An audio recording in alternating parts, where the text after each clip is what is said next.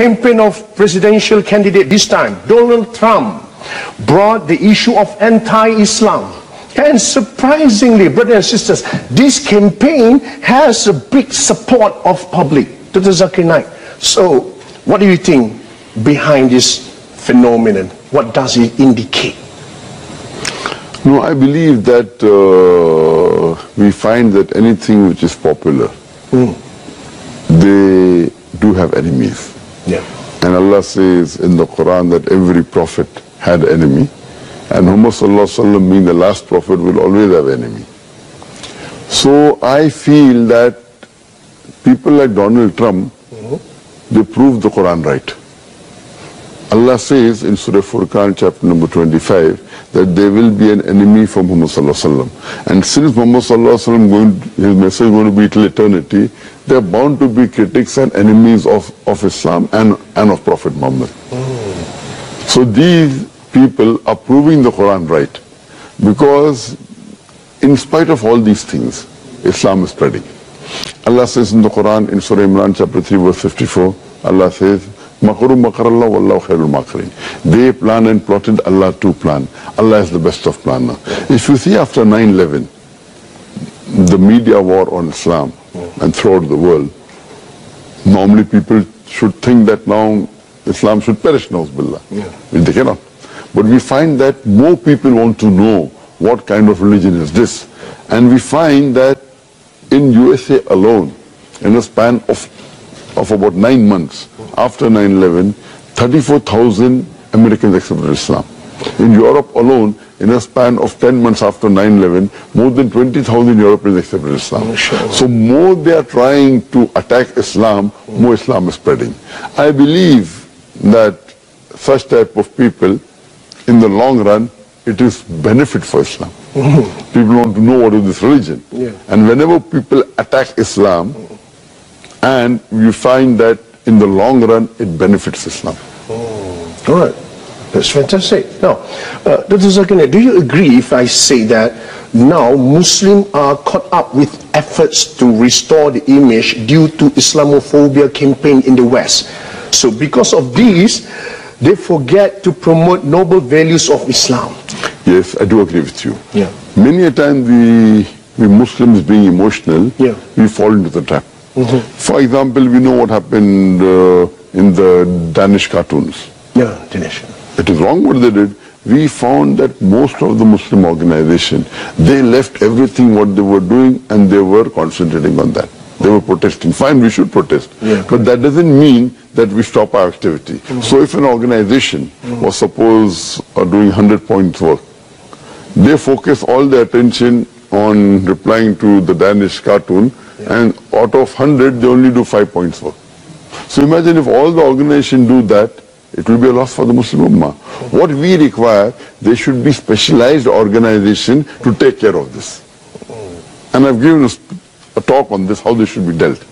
What we do, we become emotional. Fine, we disagree with it. But don't become so emotional that whatever positive work you are doing, you also stop that. So if he is attacking Islam, we don't leave everything. You leave everything and you only go and reply to that.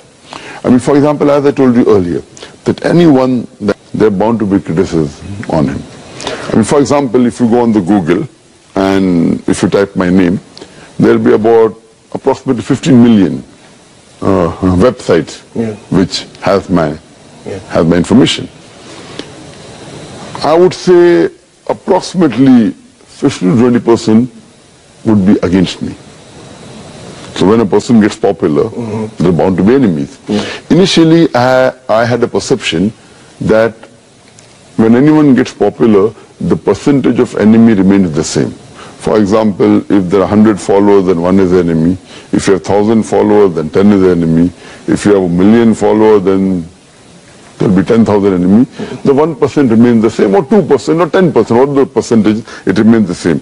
But later on, I realized that it's not like that. If you see the seerah of the Prophet Muhammad Sallallahu Alaihi Wasallam, when he started preaching Islam, initially he had 5 followers, no enemies. It became 50, 100, no enemies. When it started increasing, then the enemies started appearing. Today, the most popular human being in the world is Muhammad Sallallahu Alaihi Wasallam. Even according to Michael H. Hart, even according to non-Muslims, the most influential human being in the world is Muhammad Sallallahu Alaihi Wasallam. Today, if we know that there are about 1.8 billion Muslims, and maybe another 100 more million, maybe non-Muslims who may be like Muhammad Sallallahu Alaihi Wasallam, you can say 2 billion Muslims who may be like Muhammad Sallallahu Alaihi Wasallam. But those who are against Muhammad Sallallahu Alaihi Wasallam will be more than 2 billion. Yeah. So because of the popularity, then the percentage of enemies keep on increasing. Yeah. Here's a question I read in our Facebook followers. They ask, how do you manage your emotion and your wisdom and your spiritual when there is some people hate you, say something bad about you? How do you manage it? See, one thing, a Da'i should always be calm. He cannot get emotionally carried away. Yeah. If somebody criticizes me or abuses me, if I retaliate emotionally, then I will not be following the Quran. Quran says in Surah Nahl chapter 16 verse 125, "Udu ila sabili rabbika bil-hikmah wal-mau'izati al-hasana wajadil billati hiya ahsan." Invite all to the way of thy Lord with wisdom and with preaching, and argue with them and reason with them in the ways that are best most gracious. Allah also says in the Quran in Surah Fussilat chapter number 41 verse number 34 that it says that repel evil with good, and you will find that the person who hates you, he becomes your friend. Yeah. So repel the evil with good.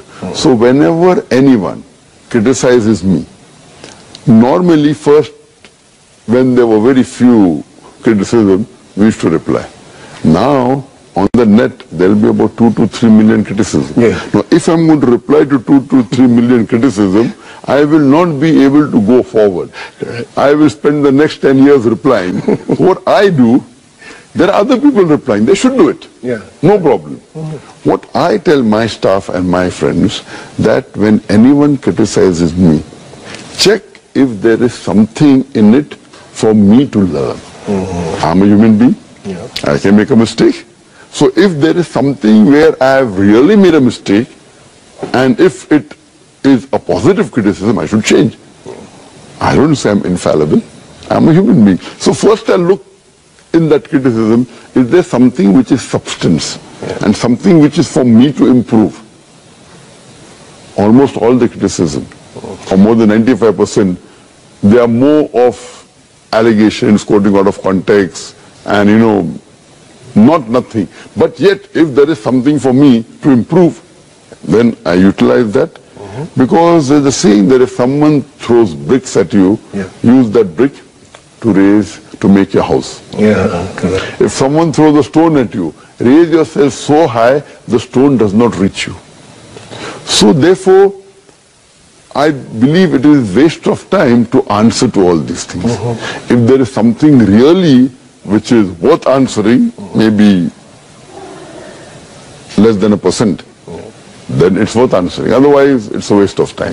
Mr. Zakir Naik, one more question from our follower. They want me to ask you about Malaysia. They say that Malaysia has worked hard to promote that Islam is a religion that promotes peace and moderation. So in your opinion, what is the impact that can be seen from this effort in Malaysia, from your point of view?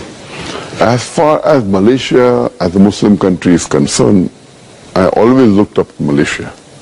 Compared to the other Muslim countries, a multiracial country where Muslims land majority, but not in absolute majority. Yes, maybe 55 to 60%. You have Hindus, you have Christians, you have Chinese, you have Buddhists. And it is an advanced country. So as far as Malaysia is concerned, in compared to other countries, I feel it is one of the few Muslim countries that had the guts to challenge the Western world. Otherwise, most of the Muslim countries, they don't have that guts. Yeah. So I feel that we should be proud of our religion, proud of our culture, and we should not be apologetic. And that's what I find in Malaysia. Alhamdulillah. They're proud to do. And at the same time, in Malaysia, there is a claim that comparative religion is not suitable in Malaysia. is not relevant, irrelevant, because Malaysia is a multi-racial country. So we will find answer after this. We take a break for a while. Stay tuned. It's Perception.